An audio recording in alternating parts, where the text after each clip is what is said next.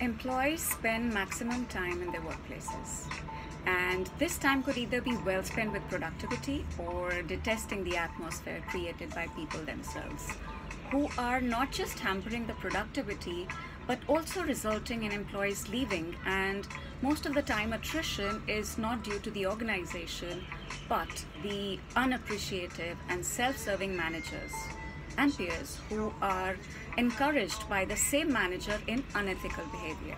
Today, most of the organizations have a good setup with world-class cafes, gyms, and other recreational facilities to make sure employees' work-life balance is better and the stress or the work pressure is not getting the better of them.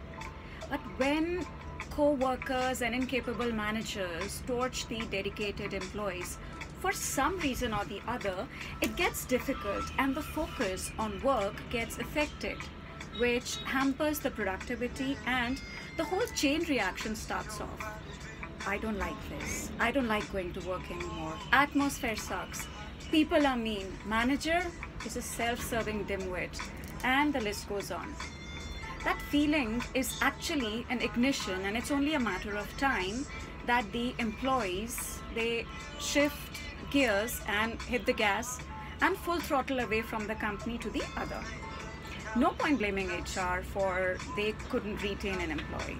You gotta troubleshoot the bad fish and give them a chance to change for better or ask them to leave.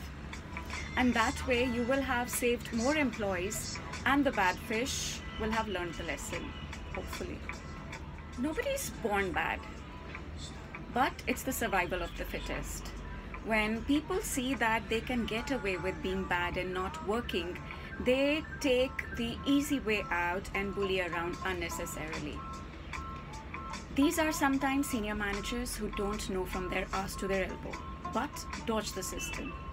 Ombudsperson should be a mandatory, I feel, a mandatory figure on a mission in any organization so that the organization doesn't suffer the attrition due to some incompetent imbecile or imbeciles who disrupt the functional flow of the organization and its hardworking and good employees.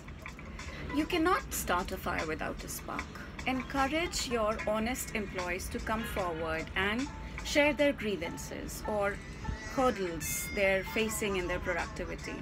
Find the culprit. If you feel there's a genuine problem, then nip it in the bud.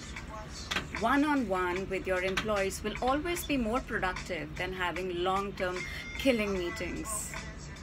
Here's hoping this helps stir up some much-needed food for thought.